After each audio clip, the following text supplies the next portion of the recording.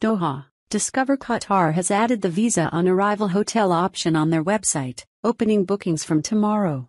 The site provides a link to the Ministry of Interior saying for more information on the visa on arrival requirement please visit the Ministry of Interior website. The MWA link, provided on the Discover Qatar website, lists the visa requirements for different nationalities and the type of visas available for each. Depending on nationality and country of residence, the requirements differ.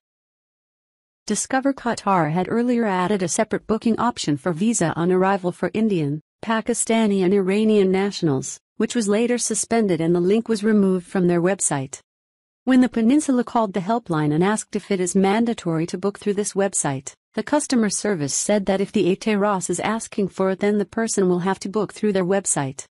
Travel agents said that some people who tried to register through ATROS received messages asking them to book through the website. Discover Qatar had earlier added a separate booking option for visa on arrival for Indian, Pakistani and Iranian nationals, which was later suspended and the link was removed from their website. When the Peninsula called the helpline and asked if it is mandatory to book through this website, the customer service said that if the ATROS is asking for it then the person will have to book through their website.